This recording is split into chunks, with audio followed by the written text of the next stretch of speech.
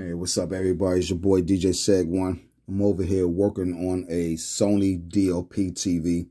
This is, the SXRD, one of those models. This is, hold up a minute. Got some stuff on my lap.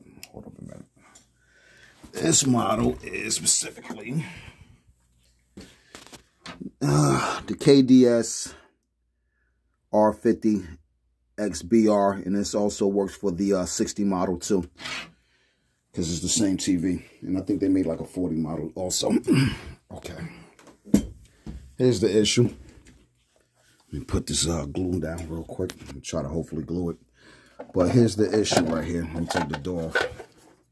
So the bulb originally had in here was an Allura bulb. Originally had an Allura bulb in there, and there go the bulb right there. It lasted for, I'm going to say, I believe, well over 5-6 years, man. So it was worth the money that I paid for it. But unfortunately, for some whatever reason, I'm looking up Aurora Beam. Excuse me, Aurora Beam. That's the name of the company, Aurora Beam. I looked them up. I just didn't see them listed anywhere. So, go on eBay, cop 2 joints. They was on sale with the housing and everything. Original price was for like $45-50. They were on sale for like $23. So I wound up buying 2 of them.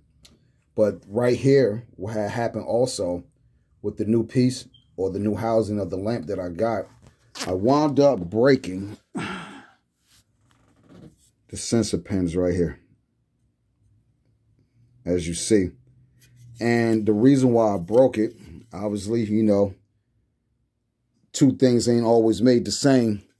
The newer housing, this is the newer housing and everything. That's the old bulb. I took the new bulb out of the newer housing and put it in the old housing right here, the original housing, and it slid right in. So obviously, and I sized it up too, neck and neck, the old housing with the new one right here in my hand. And sure enough, the size is definitely different, man.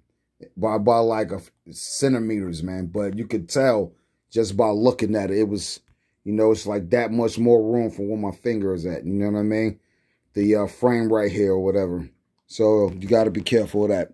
And it's easy to take the light out of there too. So, it's only it's 5 screws total. It's 5 screws total, and that's it. Okay, but here's the situation. Obviously, when you turn the TV on, and after you put a new light in, if you get the 3 blinking red lights, we already know most likely that is a sensor issue. So sure enough, I'm thinking like, okay, the bulb lamp, originally died, I guess. So I get, okay, it's time to replace it. That was the original thought. Got the 2 new bulbs. The one housing didn't fit again. Switched bulbs with the, from the new housing and put it in the old one. Slid right in, like I said. But unfortunately, right here when we're talking about sensors, right there, that's a button right there. I can't even show you. The metal pin was so small that was attached to this sensor right here. Right there. Sorry. I'm trying to, maybe I could zoom in this way. Yeah. Yeah. See that right there, man. Hold on a second.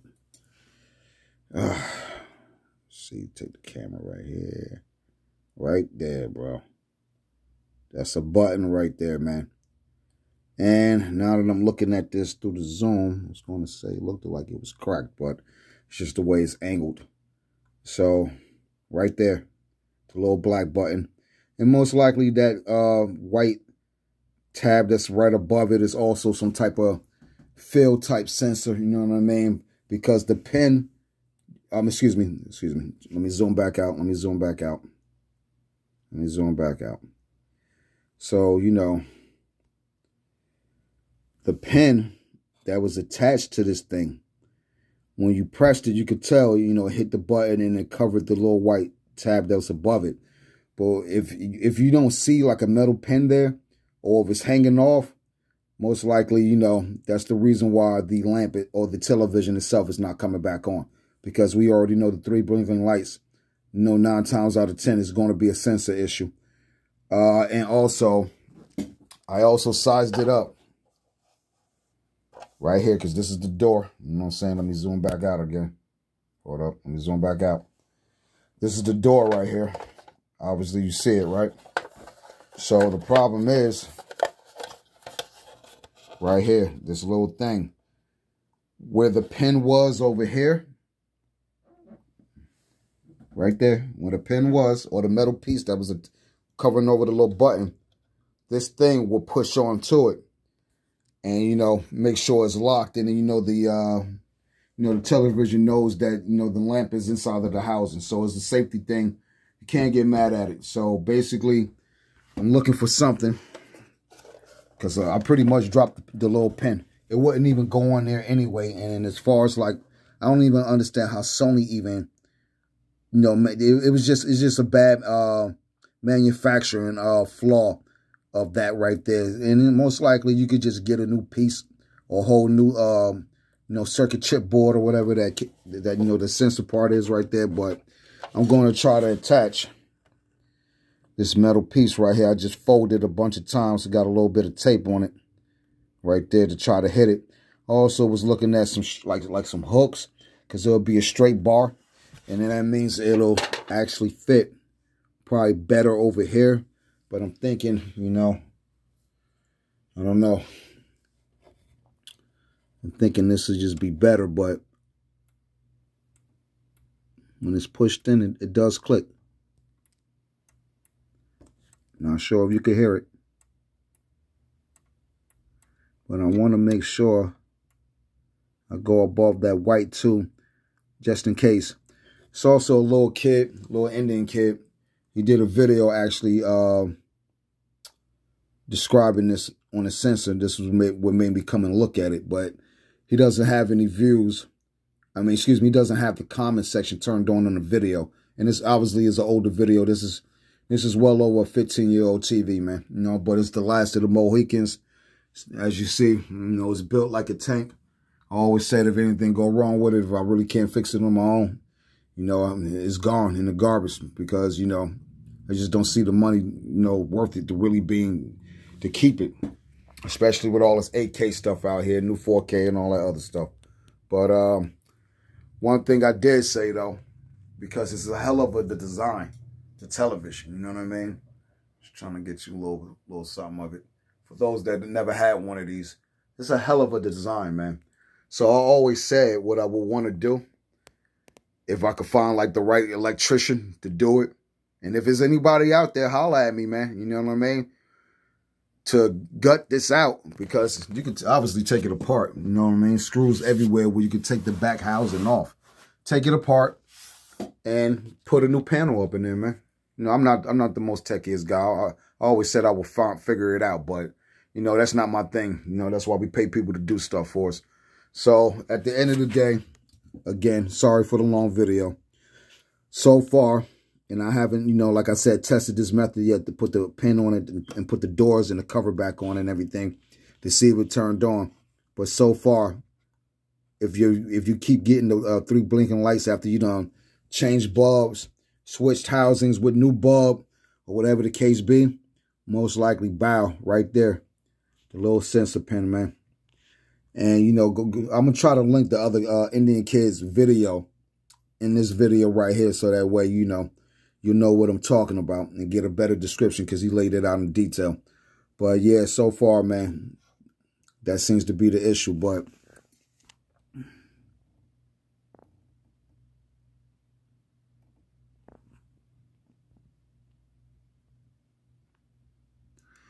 I guess in case anybody looking for a part number, man, trying to, well, maybe, oh, can I flip the video? Can I flip the video? No, that's to flip it back to the front facing camera. That would have been good though. But yeah, if you're looking for a part number, I guess. And as I'm trying to see, yeah, it was just like a very small pin, man, that was attached right here, bro. And it definitely fucking fell on the floor, man. Excuse my French. fell somewhere, man. You know what I mean?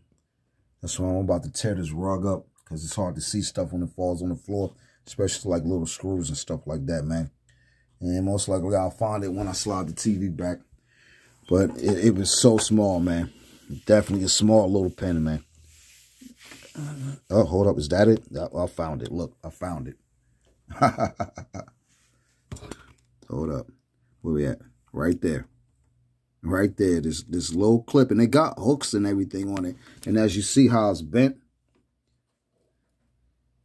But it's just too small, though. It's too thin.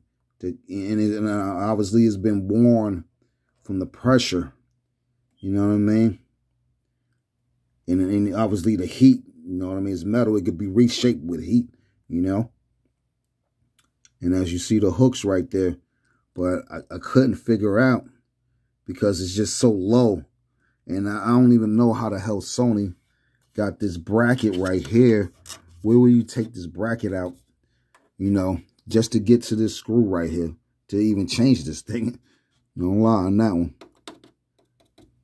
But yeah, there it is right there. That's the pen. And hold on a second. What did I do with it? That's the pen.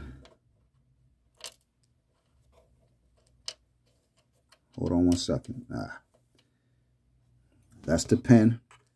And obviously you see the pen that I'm about to try to put in there. It's just a little flat, some type of clip washer I had in the toolbox.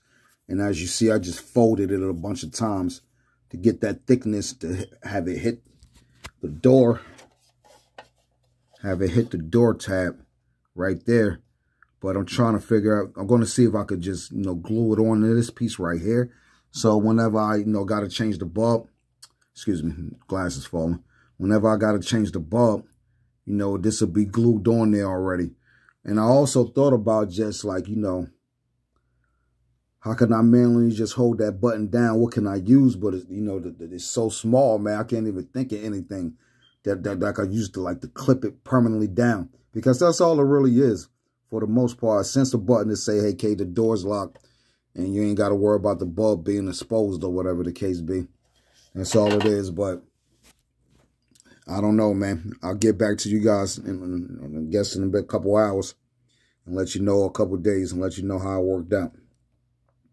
But yeah, as you see, right there. One sensor.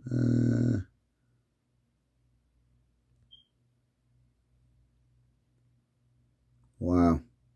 Definitely not, you know, just looking at it on a zone level. I can't even see up close, you know, the scratches that you see on that thing. As you see, what on my finger. See how it's like kind of scratched up looking? I guess that was the metal pen right there, bro. You know, just constantly rubbing on it or whatever. And like I said, that pen is so small you can't even grab it, bro. You know, ain't no pliers, you know, in the world is just going to hold that and try to force it back on there. It's too thin and it's obviously too worn out, man. You could have did a better job on that, Sony. For sure. Seg one out, man.